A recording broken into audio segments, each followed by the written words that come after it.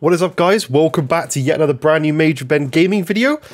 Just got back from, the hairdressers to get the old fresh trim done, so looking a little bit different than yesterday's video for sure. But anyway, in today's news, we're going to be talking a bit about Starfield. I know this game for a lot of people has died, but I do think there is a chance for it to pick up and actually become a better game. And that's not just talking about modding, that's talking about actually Bethesda themselves doing things to actually proactively fix the game.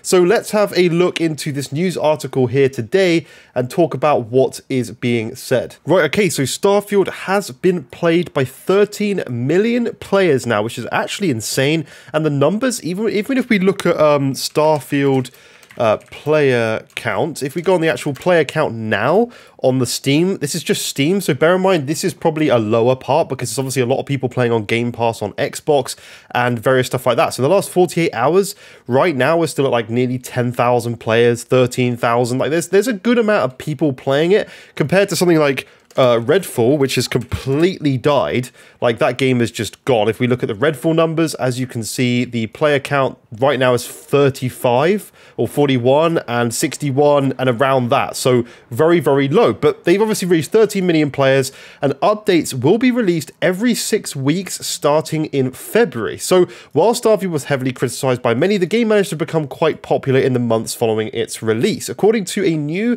infographic shared by Bethesda as part of the studio's end-of-year update, the game has been played by 13 million players. Back in the day, this would have been a smashing success, but as this number obviously includes those who play via the Xbox Game Pass, it doesn't translate into 13 million copies sold. We all know this. This is not new information. The average time, or the average play time per player is around 40 hours, which isn't too surprising considering the length of the main campaign. So we have this little infographic, so 13 million players, infinite universes, they've got how many hours played by everybody combined, 40-hour average playtime, as they said, hours building ships, planets visited, outpost settlers, all this stuff, all interesting information on this graphic. But the part we want to focus on is this bit in the next part. So in the end of the year update, Bethesda also confirmed what is in store for Starfield in the future. Updates should be released every 6 weeks starting in February, including everything from quality of life improvements to new content and feature updates. Every update will be available for testing in the beta branch before launching. Among the new features hitting the game first will be new ways to travel. That's a big one because we talked about that in past videos. City maps, expanded ship customizations, and new gameplay options such as the ability to customize different elements such as ship damage, carry capacity, and new survival mechanics. As previously announced, the game will also get AMD FSR Super Resolution 3 and Intel XeSS support early next year. While Bethesda is also working on launching creations for Starfield early next year, the studio is hard at work on the Shattered Space expansion, which will include new story content, new locations, new gear, and more. The expansion will launch sometime in 2024. So I'm actually excited for this expansion because I actually enjoyed the base game. All in all, the story was relatively okay. I enjoyed doing the factions missions, especially the Crimson Fleet stuff. I found that personally really, really fun. But the story was just okay, and hopefully we get some decent expansions to this in this Shattered Space expansion. But I must admit, the new ways to travel will be interesting. I've never been that bothered by like people who always complain about why can't I fly from this planet to this planet, like I can in No Man's Sky or whatever. But like, if they were to do this, first of all, it's not a space simulator. This is a single player RPG. And if you were to fly between those planets, it would take you hundreds and hundreds of hours in real life just to do those things. So that's just silly. And also the point of like, even if you were to fly to a planet, like there's that streamer who did it. It took 7 hours for her to spawn in near Pluto and fly to Pluto, to the actual border of Pluto. And obviously she clipped through it because you're not meant to do that. It took 7 hours in real time to do that. So is that really what you want to be doing? I get maybe wanting to fly up close, but the point is, although it's not meant to be a realistic simulator, it would be so far from realism to start flying into planets like they do in No Man's Sky. If you actually fly and land on a planet in No Man's Sky, it's completely unrealistic because that's not how things work, first of all, and second of all, like, it would take way longer to do what they're doing, and the worlds in No Man's Sky, like, when you get close to them, they like suddenly pop in. It just not accurate. If you have to go and play No Man's Sky, land on a planet, and you'll see why it wouldn't be anywhere near like that in a real life situation, obviously, and even in Starfield. I don't think they want to do that kind of mechanic. So I've never been bothered by that, but maybe that's something they're going to add from this. City maps is huge.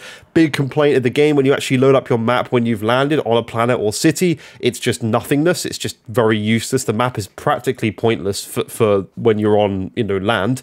Expanded ship customization is going to be interesting, and new gameplay options such as the ability to customize different elements such as ship damage, carry capacity, and new survival mechanics. So I'm slightly confused by that, because you can already change the carry capacity because that's your cargo hold, right? I don't know if that means something different. I don't know. We'll find out. And then obviously DLC is going to be very, very good. We want more DLC. This is something that's needed. Hopefully it's infinite what they can do with this, because they can just keep adding in planets and universes into the game with cool new factions and missions. So yeah, I'm excited to see this. I'm glad they're supporting the game. I'm glad they're going to bring new things to the game, because I do think, as much as the game is by no means perfect and a lot of people's complaints are extremely valid, I do think it's got moaned about, particularly more than usual, considering it's an Xbox exclusive. I think that is one of the things as to why you hear so much hate. I see so much on Twitter and so much hate towards this game,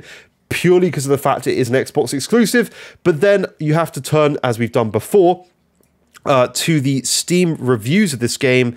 We'll quickly do that, actually, because I know some people find it really interesting to see how the game's doing. Let's jump to the store here.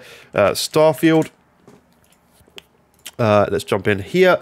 The reviews are sitting at mixed, so it is their lowest reviewed, and you have to bear in mind this isn't Xbox fanboys. This is generally people who've put a ton of time into the game. 133 hours, 75 hours, 200, whatever. So, but there are people that like it, but in the end of the day, it's sitting at a mixed, and there is a lot of people, if you look at people's complaints, people wouldn't recommend for the full price of 70. Quests themselves, with the exception of a few, are so uninspired and boring. So that's people's main complaints there. Won't go into all of them, but at the end of the day, it was not the worst game in the world. It was actually a good time. I had a good time with it. The Crimson Fleet missions, as I said, were the highlight of my playthrough. I really enjoyed those, but I'd be very interested to see what they could add to this game. I think they could really, really turn this around with some awesome quests. Look at what CD Projekt Red did with Cyberpunk 2.0. They completely revamped it. It's now one of the better games. It actually won a Game of the Year award for Most Improved. Like, it's just like, sad we even have to have that category, to be honest, but this game also could be turned around. So I like to see that they're supporting it. I'm excited to see what the future of Starfield's going to be, and what they can do to make things better, and I hope that they do pursue this. I hope they don't just give up and abandon the game after a few updates and a few basic updates. I want some decent stuff. This DLC needs to be big. It needs to be good quality. They don't need to go and add another 1,000 planets. What they need to do is add one universe with very full planets with really interesting stuff and lots to do, lots of hours to cover in decent, well-crafted quests, and that's what we need from this game. That's what it was told to us that it would be, and hopefully we get that. But other than that, the game is actually running well. Now it's got DLSS 3 with frame generation. I'm playing on a 4090, so I can do 120 FPS at 4K. It's great. I love that. So for me, it looks